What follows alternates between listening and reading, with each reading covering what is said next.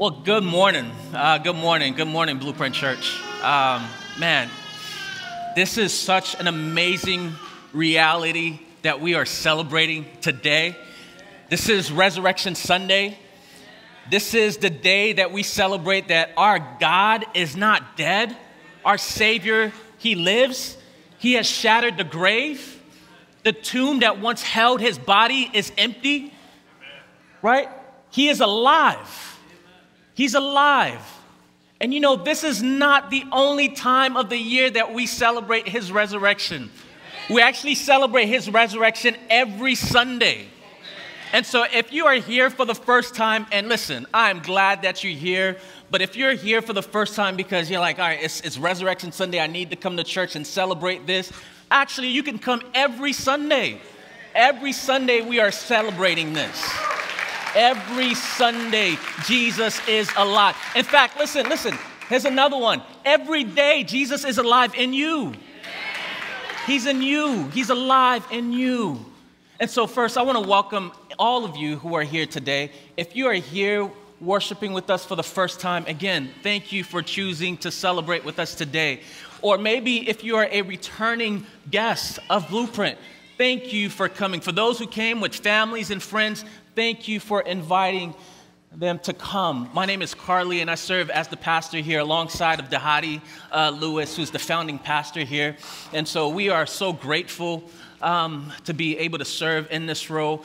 I just want you to know, here at Blueprint, we believe that the gospel changed people and people change the world. And this is the reason why we preach the gospel every single Sunday, because the gospel is what enables us to live this resurrected life. And with that life, we go out into the world and we change the life. We change the world around us with the gospel message of Jesus. And we celebrate that every single Sunday. I want you to know, if you're a guest or if you're a returning guest, you are always welcome here at Blueprint.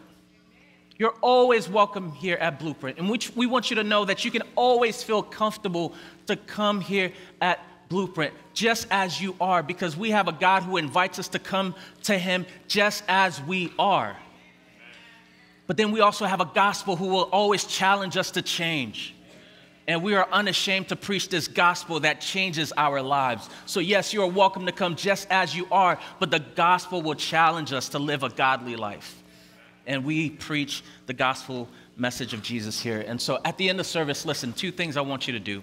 One, there are some gifts in the back if you are new. Please go in the back and grab a gift. This is a way of us saying thank you for coming. And then if you live in the area and you're looking for a church to go to, you can fill out a connect card so that we can connect with you and give you some information about who we are as a church. But then not just that, many ways that you can get connected with this church, because we have groups, and we call them city groups, around the community, around the area of Atlanta, where you can plug in with other believers and worship throughout the week. So it's not just on Sundays, but throughout the week you can worship. And so I'm excited about today as well. We're also going to celebrate the resurrection through seeing a illustration of what happened spiritually in the lives of some people. We're going to see this happen here with baptism. And when we get baptized, this is a picture, a spiritual symbol of what Jesus has done in our lives.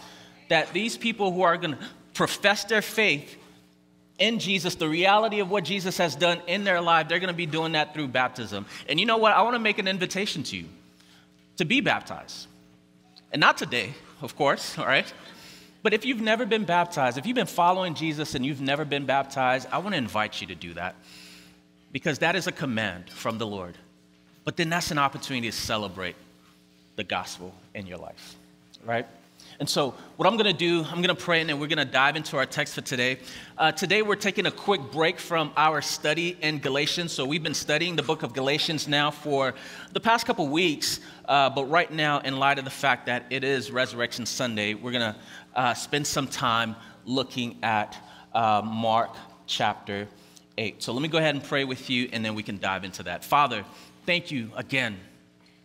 Thank you again for your resurrected power that lives in us. That you did not face defeat. Unlike others who are following a dead Savior, whether it's Muhammad or whether it's Joseph Smith or whether it's Buddha, whoever it may be, those leaders face defeat. But our God reigns victoriously. Our Savior reigns victoriously, that he tasted death, but he conquered death. He rose on the cross. He rose from the cross. He rose from his tomb, and now he lives victoriously, sitting right next to the Father in heaven, reigning victoriously. In that same power, that resurrected power lives in us. You have changed our lives through the resurrection. You have set us free through the resurrection.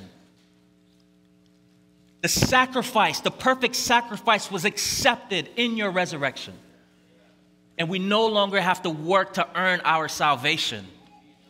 You have accomplished that for us.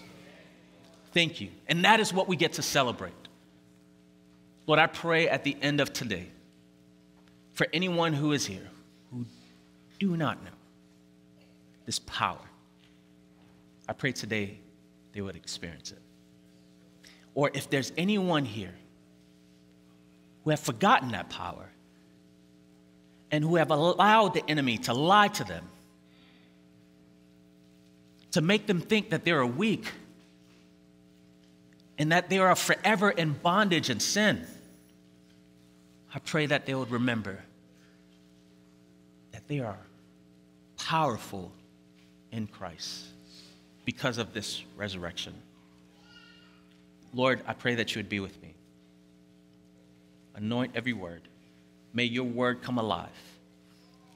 May you speak truth. We pray in your name. Amen. Amen. Well, if you have your Bibles, go ahead, turn with me to Mark chapter 8. Mark chapter 8. And today I want to talk about how the resurrection calls us to a greater life. The resurrection calls us to a greater life, a life greater, far better than the life that we are living now. Listen, we all want a better life, right? We all want a better life. The desire for a better life is at the heart of all human beings. And listen, it doesn't matter what kind of upbringing you had, whether you came from a stable environment or an unstable environment. Every single one of us have something about our lives that we want to make better or change or improve, right? And this is the reason why many of us are so driven to set goals or work hard to be successful, because we want a better quality of life. Or maybe you as a parent, you want a better quality of life for your kids. And wanting a better life may show up in different ways for different people. And so a better life for some may look like having a successful job, right? And so we go to school, we study hard, we take exams, right? We rack up a lot of debt. We get that degree just so we can have that job to give us a better life. And even if you didn't go to school and you went the entrepreneur route, you're still working hard to be successful, and you're overcoming challenges or chasing opportunities, because a better life to you means success. Some of us, a better life means having a family. For some of us, we want to get married. We want to have kids. We want to build a strong and healthy family unit that loves God or loves one another and support one another. And so what happens is we invest our time and we pursue different opportunities to sacrifice for our family, because a better life means family, right? A better life is what we want to give to our family. It means joy and fulfillment. Others may see a better life as having a healthy relationship. And so, for some, a better life means not being single, or we don't want to be alone. We want to have meaningful relationships. We want to be loved by others. We want to be accepted. And so a better life is finding a place where we belong or where we feel accepted. And then listen, others may see a better life as having nicer quality of things, right? You want a better house or a better car, or at least a car that actually drives and is just reliable, right? Or maybe you just want to travel the world.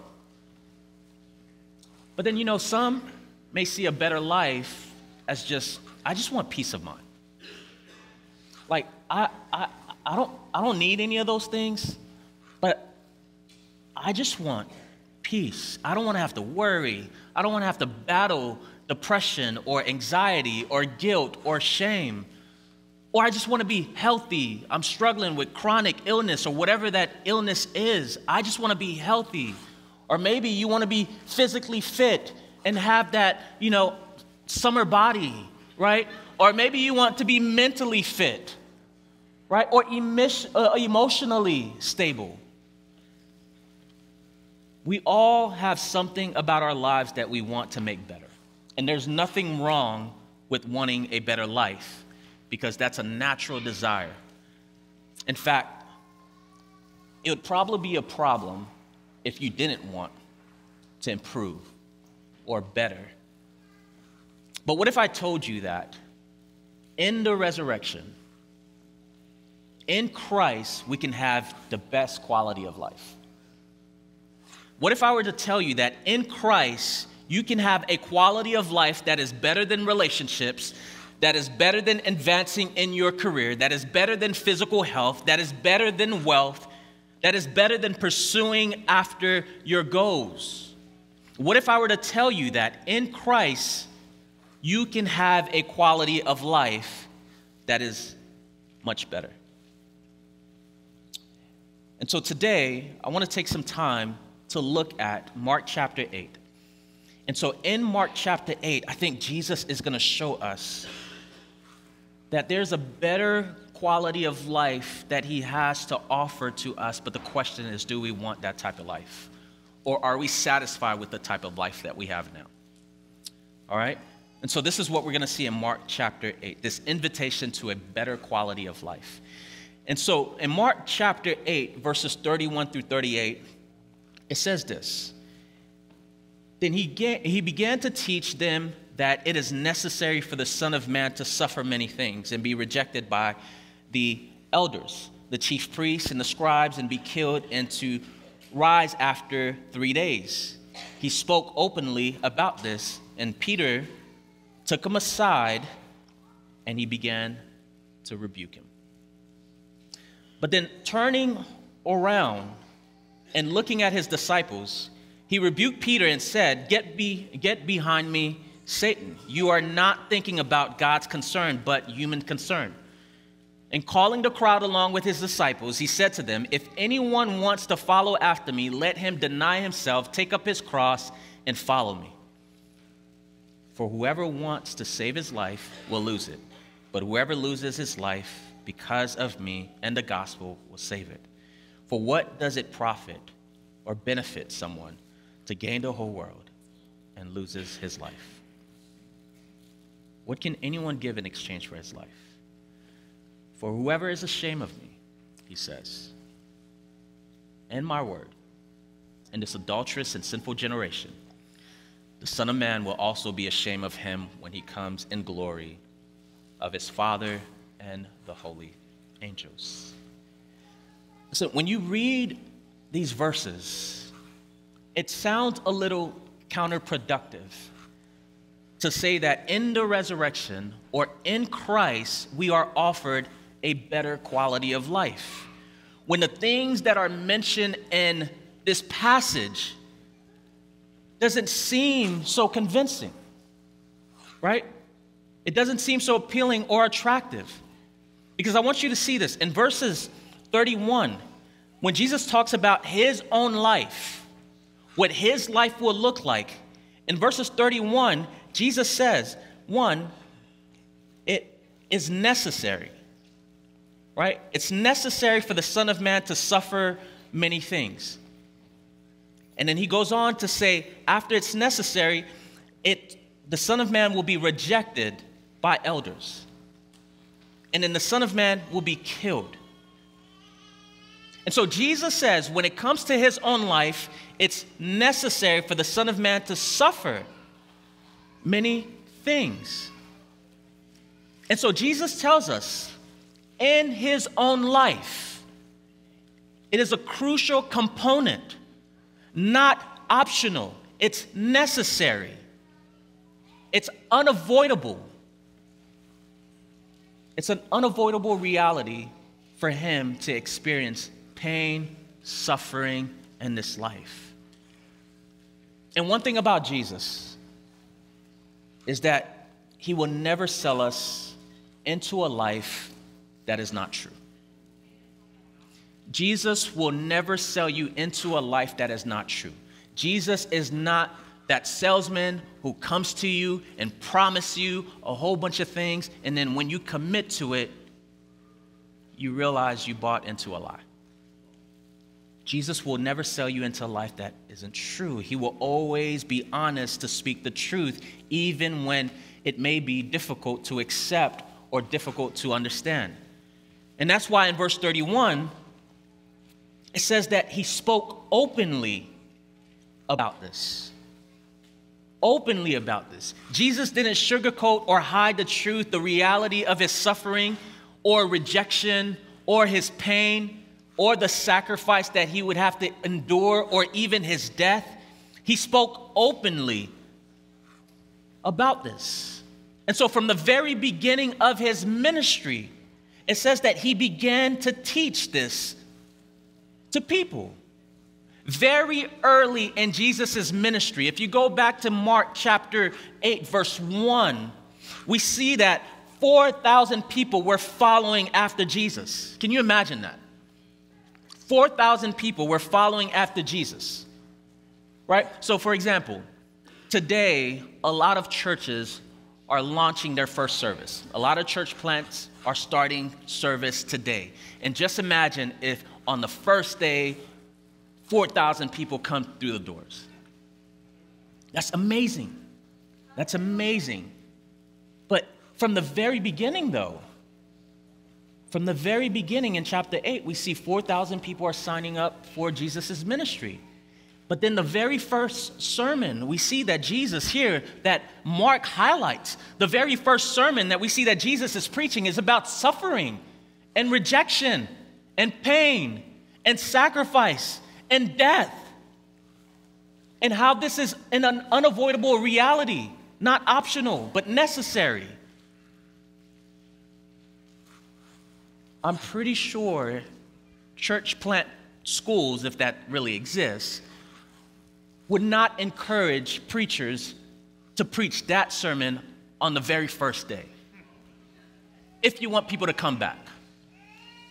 And so we see 4,000 people following Jesus, and this is the message that he is preaching. But then we see in the beginning of this section, these 4,000 people were following him because he fed them, he gave them bread, he gave them fish until they were full. He was meeting their physical needs. He was healing them and doing miracles. They're following Jesus because he was enhancing something that was missing in their life. Jesus was serving them, answering their prayers and meeting their needs and blessing their plans and giving them what they want and when they want. And that's the Jesus that these people were attracted to. But then when Jesus started teaching something that was a little different from their expectations, when his teaching took a turn, instead of continuing to focus on meeting physical needs and performing miracles, Jesus began to teach about suffering, rejection, and being killed. That's not attractive. And that's why in verse 31, it says that Peter took him aside. Peter took him aside to rebuke him. Peter took Jesus aside to rebuke Jesus. Could you imagine that? So in verse 33, it tells us that Jesus said to Peter, your focus is on human concern, but it's not on God's concern. You do not have the mind of God. So Peter is concerned about human concern, but then we see Jesus is now about to unfold to him what is God's concern. The thing is, Peter was thinking that Jesus came and he followed Jesus, he committed to Jesus, because Jesus would be this powerful king who would destroy his enemies, establish a kingdom so that he can have a part in this kingdom, so that he can have a seat at the table and probably share in that prestige. Peter was thinking that Jesus would bring comfort or power or status, fix his problems, or even wealth. And that's why Peter resisted and rejected any idea that challenged or contradicted his desire, because what Peter really wanted was an earthly king.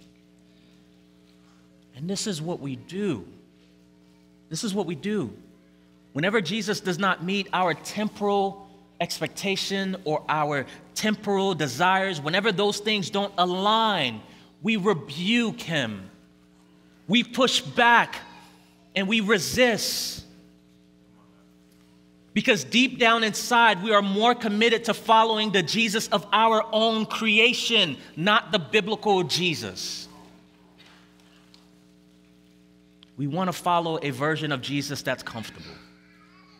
We want to follow a version of Jesus that fits our preferences and our biases and our desires, instead of embracing the true Jesus, the one who challenges our preferences and challenges our biases and our desires, the one who calls us to self-denial and sacrifice, the one who may call us to live a life where we may be very uncomfortable. And this is not what Peter wanted. He rebuked Jesus. This message that Jesus was preaching did not agree with Peter. And Peter was probably embarrassed to commit to follow this Jesus who I thought would be king, but now he's talking about suffering. Maybe he was embarrassed or ashamed. And so Peter rebukes Jesus. Now, I hope you can relate to Peter and see Peter's humanity here, because many of us have been following Jesus, and the same circumstances in our lives don't look any better. You've been following Jesus, and there's still some problems. You've been following Jesus, or maybe you committed to Jesus, but then you still have some struggles. You still have some health struggles. You've been following Jesus, and then your life is still kind of chaotic. And the assumption that the world has of Christian is, if we are following Jesus, then we shouldn't have any problems.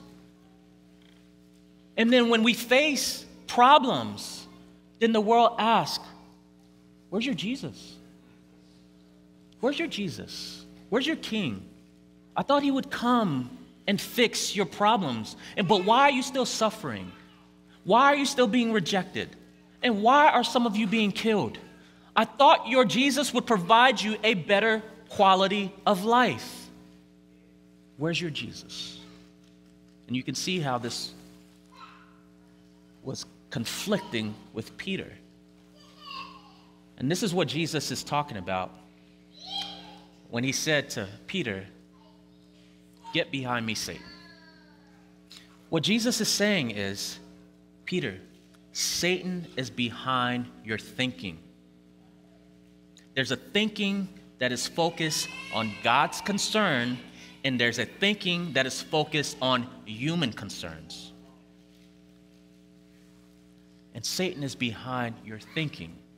Because can you imagine the audacity of a fisherman, an infinite person rebuking God in the flesh to correct him as if he knew better. Can you imagine that?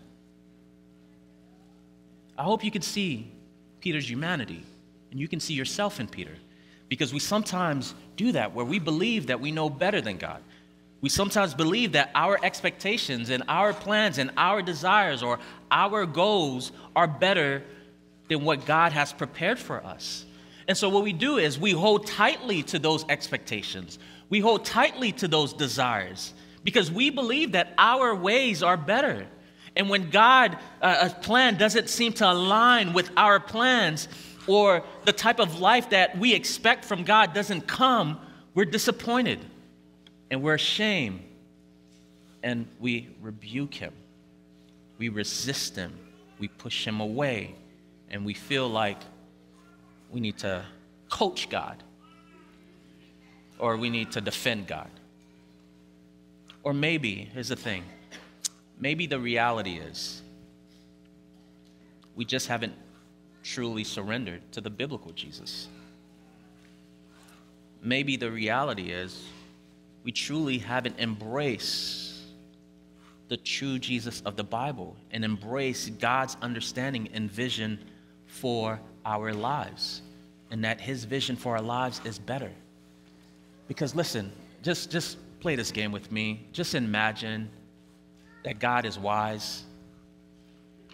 Just imagine that in his wisdom, he was able to create all of universe out of nothing. Just imagine that this is the God that we serve.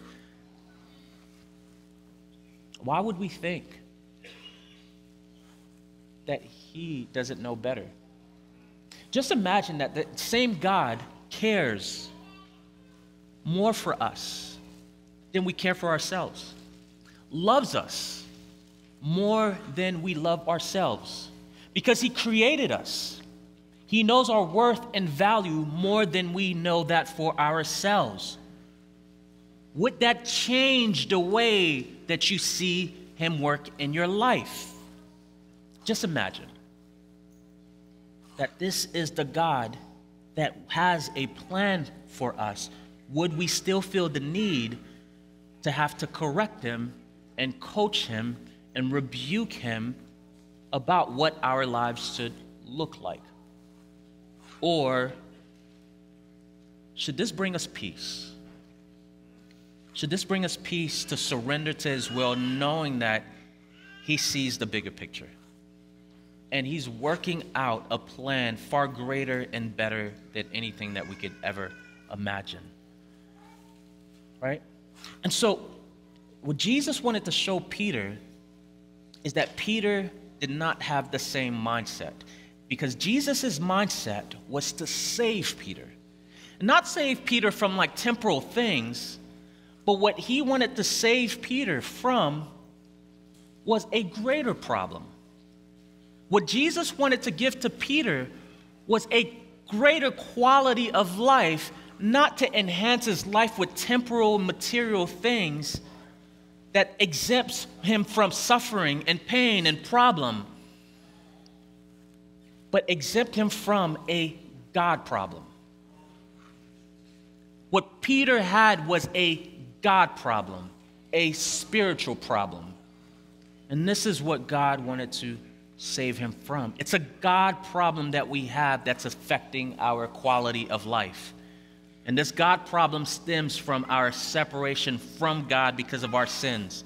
And so what sin does, sin creates a barrier between us and God, disrupting our relationship with him and hindering us from experiencing that type of life that God wants from us. And so what sin does, sin creates this barrier where, listen, yes, you can work hard. You can work hard and have the best job and the best family and the best relationship and have the summer bod if you want, right? And yes, you can have all these things, but you'll still be empty. You still won't have joy. You still won't have peace. You still will have guilt. You still will have unrest in your soul. No purpose, no fulfillment, no meaning. You can have everything and it still be unsatisfying and mean nothing, because ultimately all those things will be gone. And so this is why we see in verse 34, Jesus says, if anyone wants to follow after me, let him deny himself, carry his cross, and follow me. For whoever wants to be saved or wants to save his life will lose it, but whoever loses his life because of me and the gospel will save it. Peter was missing the bigger picture about what Jesus wanted to do. You see here, Jesus was predicting his death. Even here where it says, Jesus says, I will rise again in 3 days. That yes, I will suffer. Yes, I will be rejected. And yes, I will die. And this is all necessary. But in 3 days, I will rise again. Right? And listen, although this was right in front of Peter's face, Jesus said this very openly and clearly to Peter. And not just that, but all throughout the Old Testament, it was right in front of our eyes, in our face, that Jesus' mission was to suffer and was to be rejected and was to die, so that Peter would not have to suffer an eternal suffering. That Jesus will suffer for Peter so Peter would not have to suffer an eternal suffering. That Jesus will be rejected for Peter so that Peter would not be rejected by God. That Jesus will die for Peter so that Peter will live. And not only that, but in 3 days Jesus will rise again. So that in Christ Peter will have a new life. Peter was concerned about human things, but not God's concern. And so would Peter in the resurrection see this new life is greater and is better. It's a better quality of life. And this is what Jesus wanted to show to him. And this is what the resurrection does. The resurrection solves our deepest problem, not our superficial problems. In the resurrection, Jesus conquered our greatest enemy, which is Satan. In the resurrection, Jesus provided for our needs, not our physical needs, but the perfect sacrifice. In the resurrection, Jesus healed our greatest sickness, sin. In the resurrection, God gave us a better quality of life where we are born again, forgiven, and made new. In the resurrection, we have peace with God. And now, peace with God forever. What is the price tag of that type of life? What is the price tag of that type of life, life beyond the grave? What would you spend to experience that type of life? Where our deepest longings are satisfied, where we get to experience the deepest kind of love, the deepest kind of joy, the deepest kind of peace, where every moment is filled with God's presence. What is the price tag on that life? And so when we look at verse 34, Jesus tells us what that price is. Jesus says, if anyone wants to follow after me, right? If anyone wants to follow after me, he must deny himself, reject himself, take up the cross, be prepared to let go and suffer loss of even your own personal desires, and follow me. And just like me, die to self. He says this is the price tag for this life. And then you go on and you see, Jesus says, what benefit to gain the whole world? You gain the whole world, but then you lose your life. You could be very successful, gain the whole world. You can make a lot of money, travel the world, have the very best things in life, marry the most handsome and beautiful spouse, raise the most amazing kids. You can have everything that you set your mind to accomplish. And then you die and realize that this part of your life was spent chasing after nothing. I want to show you an illustration for a second. I want you to think about this rope as a picture of your life, a timeline of your life. And this is what Jesus is saying. What is the profit that you would gain the whole world, you pursue after everything that you want, and just imagine that this is the timeline of your life, right? That you do all that you want, all that you realize. You are successful, you have all the money, but then when you die, you realize that this was actually your life. You're born here. And maybe you spend your entire life pursuing after education or whatever that may be, and then by the time you are like 30, you realize, oh, now I get to live my life, if you make it to 30. And then by 30, you start saving some money, and then so that you can retire by 50. And by 50, this is when you feel like, oh, you know what, man, I'm about to live my life. I got no kids, my kids are gone, I'm an empty nester, so I can start traveling with my wife, and I start saving, I have some retirement fund, and then this is where you feel like, man, I am living my life. If you get there, if you get to 50, because some don't even make it past 20. Some don't even make it past 30. If you get there to say that this is where I get to live up my life, and Jesus says, what if you were able to live it up, but then you die and you realize there's more left to live? Because there's eternity left. And Jesus says, what is the price tag? Would you be willing to exchange this moment in time in your life to live your best life, what you think is your best life, in exchange for this? Is it worth it? Is it worth it? And so many of us are living our life, and we're spending our time, and we are so invested with this moment in time. We are holding it so tightly, we don't want to let it go.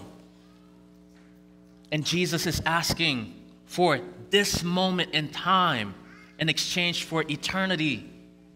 But we want to hold on to it and not let it go.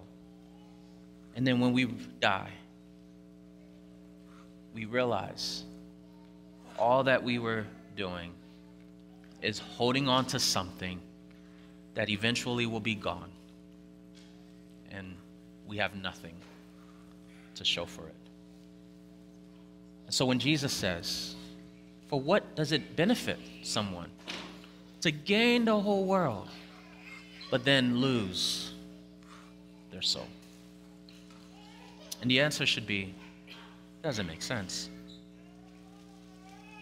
Doesn't make sense. And then we get to verse 38.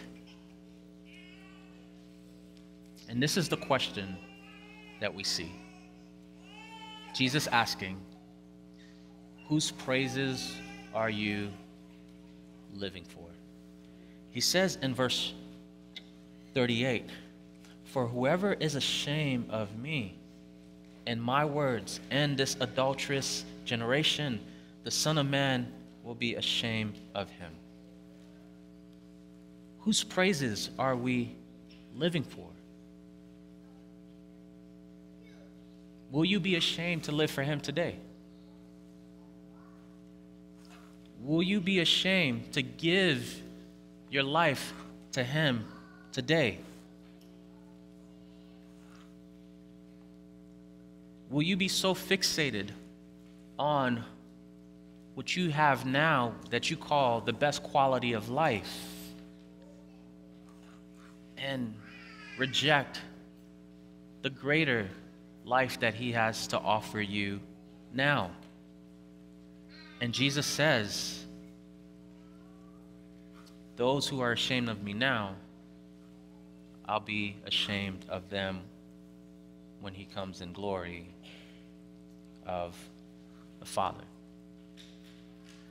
So we see that in his resurrection, Jesus offers us an amazing life. An amazing life. A new life. A better life. And it's a life that is not free from suffering. It's a life that's not exempt from pain.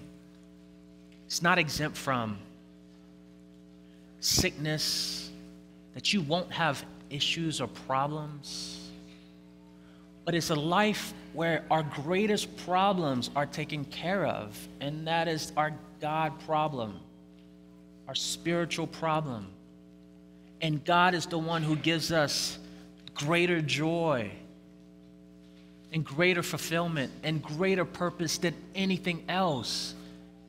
Like, are you willing to live for this moment in exchange for this moment? And this is the question that Jesus is asking. And this is the question that I am asking to you and offering to you today on this resurrection day. Will you continue to pursue this life, not even this life moment in time, and try to save it? Or will you see the greater picture that God has a much better life to offer you? And that starts now with him through the resurrection. So I want to make a couple invitations to you. Some of you are here today. Again, this could be your very first time in church. You're like, you know what, I'm just going to go to church. Maybe my parents are here. I'm just going to go with them. Hey, praise God, you're here anyway. But I want to make this invitation to you that if you don't know who Jesus is, Jesus loves you. He loves you so much that he died on the cross to prove that to you. Dying on the cross means that he took all of your shame so that you don't have to walk in shame anymore. All of your sins so that you don't have to deal with that anymore, the consequence of your sins. He took all that for you, so now you no longer have to work to earn it. And it's a free gift that he has to give to you. And so all this that you're doing, the religious stuff that you're doing, coming to church, being a good person, all those things are good, but that is not what gets you into right relationship with God. What gets you into a right relationship with God is the perfect sacrifice of Jesus. And he has done that for you. So you no longer have to try on your own. But not only that, but he has a better life to offer you. That believe that Jesus could transform your life, and all the struggles that you feel like you can't overcome, there is power. The Bible says the same resurrected power that rose Christ from the dead is living in those who believe. If God could raise Christ from the dead, there's nothing in your life that is impossible for God not to be able to do or give you victory over. And so I want to make that invitation to you, if you don't know Jesus, to begin that journey for the first time. I also want to make another invitation for those, maybe you've been coming to church for a while and you know a lot about Jesus. Maybe you have given your life to Jesus at some point in time, but then a lot has happened in your life where you've lost the passion that you once had for Jesus. You used to have a fire for Jesus. But then now your heart seems very cold towards God. And you want to press that hard reset button. Right? Just that hard reset button just to start all over again. And today is the day for you to do that. I want to encourage you. If you are that person, today is the day to make that commitment and say, you know what, Lord, today I'm going to recommit my life to you. Or, you know, maybe you are here too, that you've been coming to church for a while and you know a lot about Jesus, but then you know what? You probably don't really know Jesus. Because that could be very deceptive. That you have a lot of information about Jesus, but don't know Jesus intimately. I want to share with you, like, I grew up in the church. All my life I went to church when my parents brought me to church. Every Sunday I was in church. Every Monday we were at some type of fasting stuff at the church. And then Tuesday we were at somebody's house for Bible study. And Wednesday we were at the church for Bible study. And Thursday we were at another Bible study. And then Friday maybe like choir rehearsal for the youth. And then Saturday we were evangelizing. And then Sunday we're back at church again. But I did not know Jesus. I did all those things, but I did not know Jesus. But then it was one day, I think I've shared this testimony with someone before here. I was doing those evangelism on Saturday, and then someone asked me, like, do you really believe what you're saying? And that hit me like a ton of bricks. Like, I knew the right things to say. I knew the right things to do. I wasn't a bad kid. I just didn't know Jesus. And it reminded me of Jesus saying to those people who came to him, Lord, didn't I prophesy in your name? Didn't I do all these great things in your name? Didn't I do these works for you? And Jesus says, I never knew you. Not that I knew you once, but I never knew you. And that hit me like a ton of bricks. That you can know a lot about Jesus, but don't know Jesus at all. And so I want to make that invitation to you. That for those of you who just have a concept of Jesus, but not know him intimately, today would be that day that you would make that change. So I'm going to pray and then make that invitation for you. You don't have to get up. You can stay in your seat and give you some time to let the Lord work in your heart. And then I'll come and pray for you. And again, if you are here and you've never made that decision to follow Jesus and you're wondering, like, what do I do? How do I do that? I'm going to pray, and then you can slip your hand up, and then I'll pray for you, and I can help you, lead you in that prayer. But then we also have leaders here that can meet with you. We have some of our elders here and pastors here that can pray with you and then help you begin that journey with Jesus. And so we can help you with that. And so I don't want you to leave today and miss out on this amazing opportunity that Jesus has offered to you to have a better life. Not a life where he meets all of your temporal needs, but a life where he meets your greatest problems, your spiritual problem, and forever fulfill that need. So as we pray,